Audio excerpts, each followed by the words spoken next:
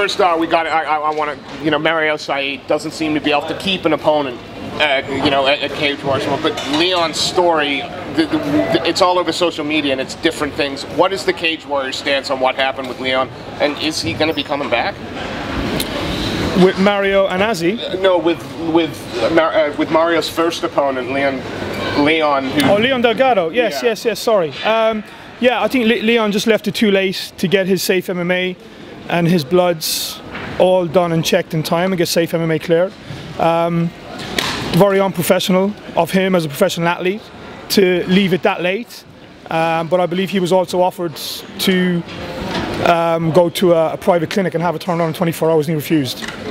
So that's his decision. He's a professional athlete. He had a spot in Cage Warriors, so whether we get him back or not, I don't know. Maybe we'll touch base with his coaches and him at this week and see what went wrong and why he acted the way he did. Also, you had a couple of issues of weight.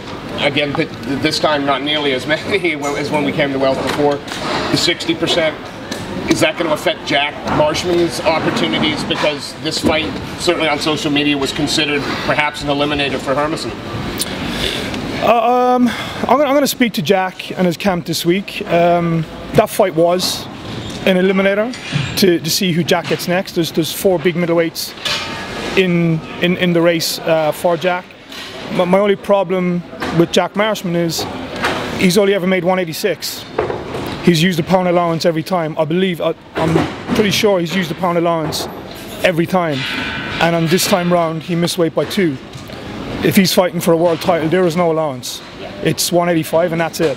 So I've got to talk to them. He's put himself in the #1 contention spot, but I've got to have a chat with him and his coach and his camp about this making weight, because if he can't make 185 and he's using a pound allowance every time he fights, then we've got some issues to talk about. Yeah. Does Brett get the next shot at Tony? There's other guys there. We'll go through that. Brett, for the record, was offered this shot with Corey. I don't know what the Brett Johns camp are thinking, what they want to do. Maybe they're sitting out waiting for another organisation to pick him up in the States. I believe he's got a new manager in the States. I've heard nothing from them. They were offered this position. They took over 4 weeks to come back to me to confirm the position, which is why it was given to Tony Taru. It's not a case of anything to do with him missing weight on his last fight. It was a case of they had 4 weeks, they had a contract, they didn't get it back, it was given to Tony Taru. End of. And now Tony's obviously taken full advantage of that. You know, the first thing he said was, I want Cage Warriors to come to Finland. Maybe not this year, but 2015, if he's still your champ, is this a good way into another country for you? Why not? You know, we'll go where the champions that we have are based, where the fighters that we have are based. You know, we're a global organisation. We have no problem in going to other countries, other cities. So we'll see where it goes. We'll talk to Tony. We'll also have a look at what bantams are next in line for a shot at him, see when he's ready to defend, and we'll take it from there this week. We'll have chats and see what goes. Cage Warriors 69, you mentioned about going into the States. Has anything happened with that since? It's still a work in progress. It's not as easy as just marching in there. Like I said in my last press scrum, I've got to go to the States and speak to the people I'm talking with over there. But it's all plans for yes. There's only one of me, and I've got to get everywhere to make all this happen. So we're still working on it. It will happen. I was hoping before the end of the year, but it may be early next year. Yeah.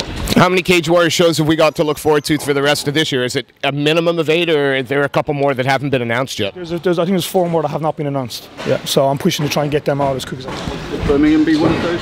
Birmingham's not going to happen this side of Christmas. Is that because Tom Breeze is now going to be making his debut at the Copper Box, and it just doesn't make sense to put have an event in Birmingham when arguably your marquee Midlands guy is going to be on a November 15th card? Did that enter into it at all? Nothing to do with it. It's more a case of dates and availability at arenas. That's what put a hold to it. Yeah. Okay, and as far as the Birmingham again, you've got Tim Wilde, who was supposed to be fighting today. How disappointing was it to have that fight scrapped? It's always disappointing when you put on good fights. You're looking forward to them, and someone gets injured. Unfortunately, it's just the nature of the game we're in. These guys are training quite heavily. Some of them train harder than the actual fight, and they spar in the gyms harder than the actual fight they get stuck into. So to lose Tim Wilde, who I was looking forward to seeing back in again, was disappointing, but we'll get him in as soon as we can. And there's a spot there from as soon as he's ready. The Tom Breeze fight isn't all that far away because he's from our neck of the woods, and we followed Tom's career. How soon before an opponent can be publicly announced? Can that be announced now? Do you know it? Can you put it out for us, or is it a little too early?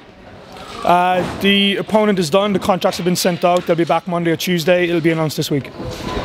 Yeah. So you made some drastic changes to the bonus, well, the fines for fighters missing weight following the Liverpool show. Have you sort of found that, given now probably only one person has missed weight officially, do you find that as a success? It's beautiful. Yeah, no. It's worked perfectly. You know, when these guys sign a contract, they're signing to make weight or whatever's in that contract. They're fighting a middleweight, 185. That's what they're signing to do.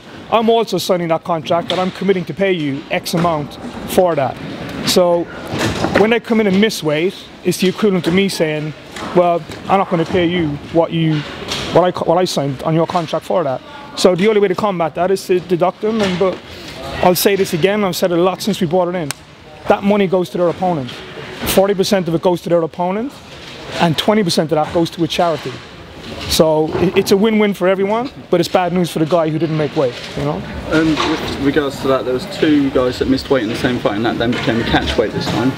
Would they still deduct it, or because they then agreed at the They agreed to a catch, so that's their business. Yeah, as long as they both agreed, camps agreed, then it's not classed that they missed weight because they've agreed to the catch. If one didn't, then yeah, they missed weight.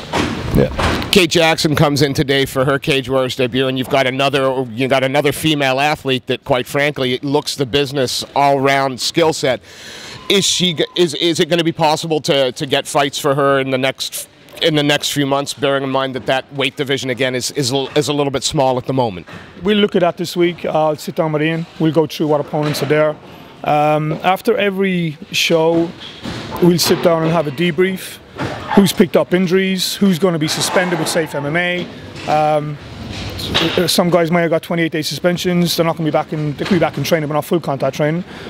Some of them might not be available the rest of the year. So it's a case of the week after each show, we'll sit down, go through who's, if not already contracted to fight, who's up next, who from this show rides on a wave of a win that we can get back in again that's not injured. So it takes an afternoon of sitting down discussing where we're at. It's a testament to Ian Dean and perhaps even yourself that you can lose a fight like Nicolas Dalby and Gail Grimaldi off the top of a card and still put on, essentially, you wouldn't have missed that fight if you didn't know it was here tonight. Is that down to Ian Dean, or is that down to the whole team? Ian's one of the top talents in Europe.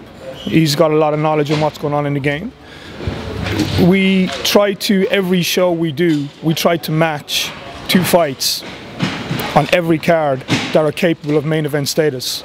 As a contingency plan, should we lose the main event, the next one gets bumped up to main event. Having 2 world title fights on one event, we lose one, we still got another one. So we'll always look to match the co-main and the main as if they could both be a main event. It's an insurance policy, because this is MMA. People get injured, and we've experienced that this weekend. So we'll always do that in every show. So does that mean that we'll always see 2 title fights now, or will it not necessarily be? Not necessarily be 2 title. Yeah, it won't necessarily be 2 title fights, but there'll always be 2 fights in the main card that are more than capable of holding a main event status. Yeah. Is there any news on the featherweight title? There were a lot of talk about that after the recent shows. Has there been any movement on what's happening there? Yeah, we discussed that actually Thursday this week. We've got 2 guys that we're going to speak to Tuesday who we're going to put up for that featherweight belt. We're just going to talk to them. A, if that they're available, and B, where do we put that fight getting on? The 4th guy for the tournament within the roster didn't really make a lot of sense.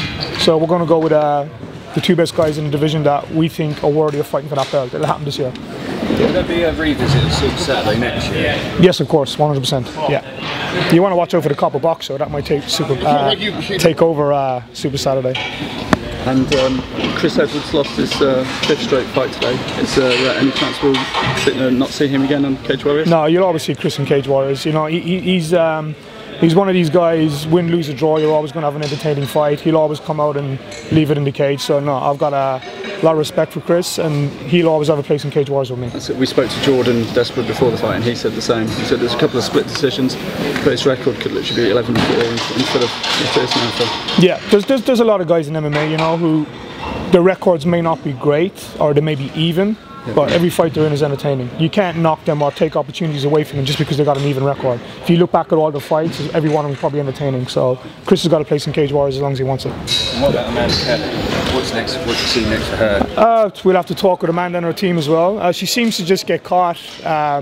You know, a 31-1 world Muay Thai champion steps in the cage and just seems to just get caught with the grappling, with the ground game.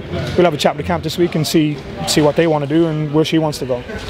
When Gabriel pulled out, was there any chance at all that you were going to even begin to look for a replacement or for a fight of that importance? It was just a no-go whatsoever. We actually, Gail contacted me on Tuesday and said to me his back has flared up, he's been to the doctor, he's had an anti-inflammatory injection and he'll go back and see the doctor on the Wednesday. I said, I need to speak to you by 4 o'clock Wednesday. When I got off the conversation with Gail, I asked Ian to give me options of who's available within the roster. Get anyone who you think is available right now and contact me once you're finished. Well, who's available, who wants the shot, who wants the opportunity, who can turn up Saturday in Wales. There was two names came back. Both wanted it. I won't say them. Both names came back. They both wanted it. I had picked one of them. We were ready to push the button on it. Then Gail contacted and said, I'm good to go. So we contacted the two guys, said, look, we're okay, Gail is in, but thank you, the opportunity was there for you. Gail got off the flight, booked into the hotel, woke up the morning of weigh-in, told Ian his back is flared up, he thinks it was from the flight. He's been limping around the hotel, so Gail is a genuine guy, you know. He would have been pretty gutted to lose that opportunity to fight for the belt, but at the same time, that's the second time he's pulled out of this fight with Dalby. They were supposed to fight in March for the belt with the same injury, so it's unfair on Nicolas if we were to put him back into that situation again and the same thing happened with Gail. So I think Gail needs to have a couple of fights and show that his body can actually stay together during camp and then maybe look at the belt again. Yeah. Is there any doubt about Bahari as the next title contender? Was there going to be anybody else in the picture? For Nicolas Dalby? Yeah, that's also done and dusted, and I've made public knowledge he's fighting Monson Bahari in the copper box. Was there anybody else that was in line other than Bahari, or was he the standout guy? Danny Roberts was in line. Danny Roberts was the #1 contender for Nicolas, but Danny's got a few injuries he's nursing. I believe he's having some rehab work done in the next 2 weeks. He's not been training. The fight was offered to him. He's not been training. He's having rehab work done in 2 weeks. He only goes back training, I think, the beginning or second week of October, which is no time for him to get involved in a 5-rounder with Nicolas Dalby. So the next guy in line that is coming off a hot streak is Monson Bahari. We called Monson up after Danny. We found out Danny wasn't available, and Monson just said yes.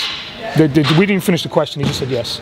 So he's in. That's going to happen at the Olympic Village at the Copper Box, November 15th, and that's the main event, yeah. What are your highlights from tonight? You know, as a fan, not the promoter, you know, who stood out to you? I'm not asking for award bonuses, but what stood out for you tonight? The Rayburn fight with Damien, that was absolutely crazy. The Lulong Steve Dinsdale fight, another crazy fight, and then Marshman and Shea Mills, 3 crazy fights.